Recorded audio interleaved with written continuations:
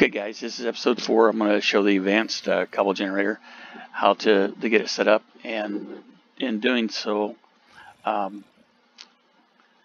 probably time-lapse some of this so that we're not spending a lot of time just watching me set this up.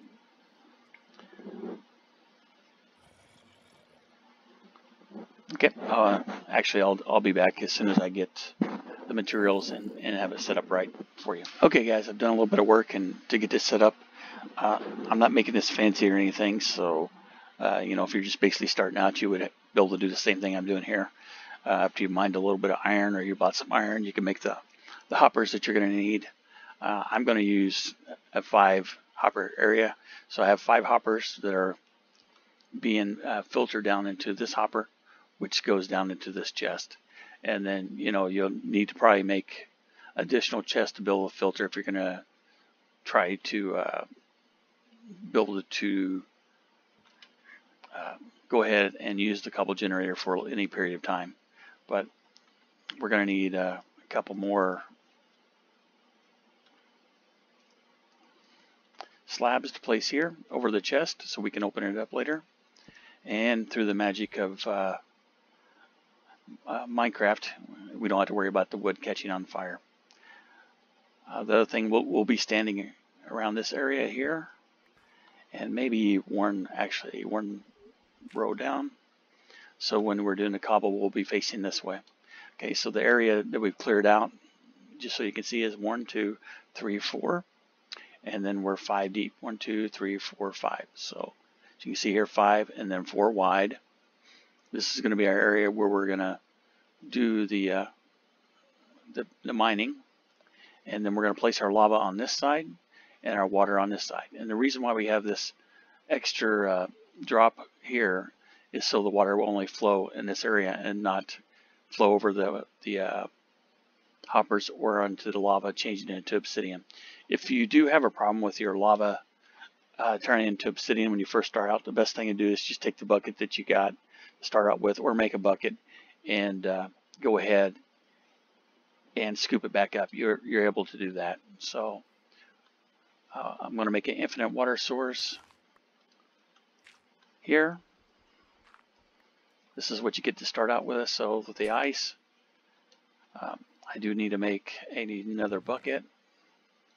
So let's grab 3 iron ingots.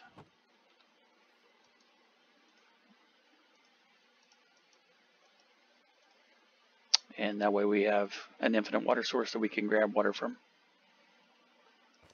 to place our water. Okay, we'll do our first bucket here. And we're only going to need 2, because then we can just, well, I guess we're going to need all of it from here.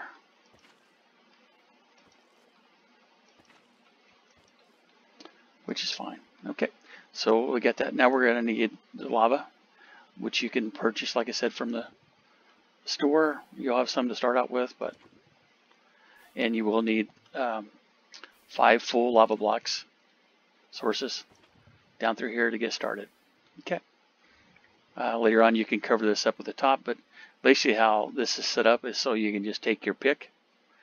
Later on you'll have a better pick, probably a diamond pick, and then we'll just sit here and mine cobble, mine the cobble generator. I set it up 5 so that, you know, with the diamond you're going to be able to reach a little farther. Right now we're only getting up to 3, but with the diamond pick you can. And the other thing, the reason I put a wood block at the end is so it takes longer to mine with a pick a piece of wood.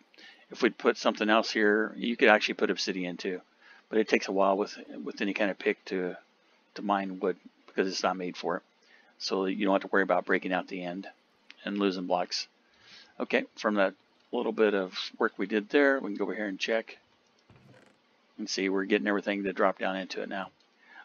This is the best cobble generator you can get out when you're really starting out.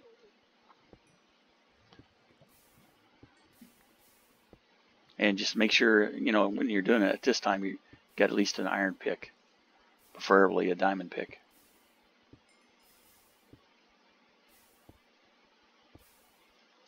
Okay, let's see if we got 3 diamonds yet. Okay, that way I can show you what that's going to look like, in case you're wondering.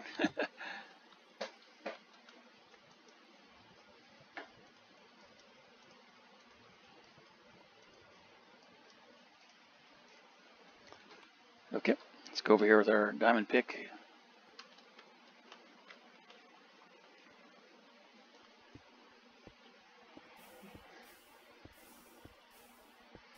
Much faster. And, you know, there are efficiency books and stuff that you can get will even increase this, and that's why you do need 5. But right now we're kind of flying through, and this is really going to get you started on your island.